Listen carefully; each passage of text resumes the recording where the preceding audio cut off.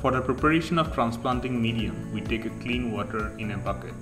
We select the required bioagents such as azospirillum, phosphate solubilizing bacteria, and trichoderma for this purpose. We then measure out the required quantity of each of the bioagents and add them to water. While adding the bioagents to the water, we make sure that there are no clumps added to the water solution. The required amount of liquid bioagents such as trichoderma is measured and is then added to water.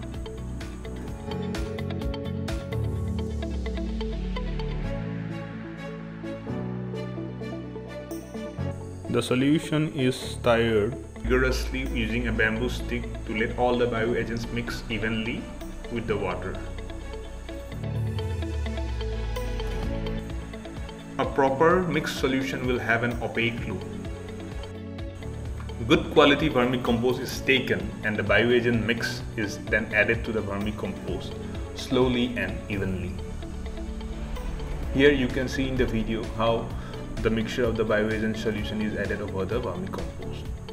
By doing so, it will help to enrich the vermicompost and thereby it will improve the overall health of the soil when it is added in the main field.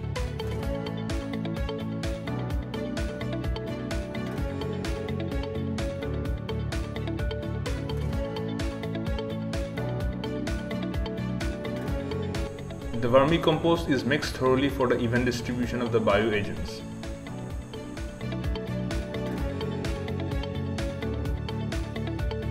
In this way, enriching the vermicompost with it will help to improve the physical properties of the vermicompost and it will act as a good transplanting media in the main field.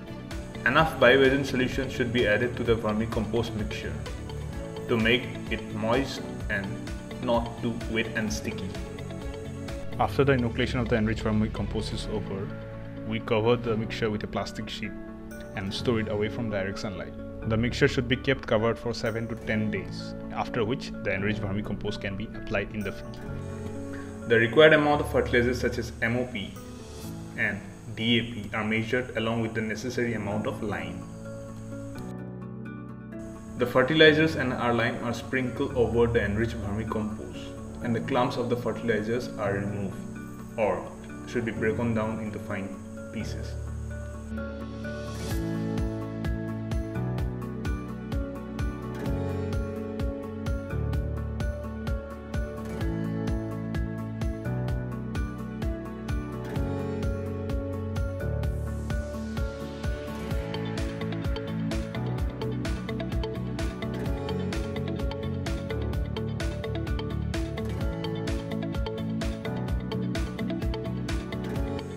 The input should be mixed thoroughly and evenly with the enriched vermicompost.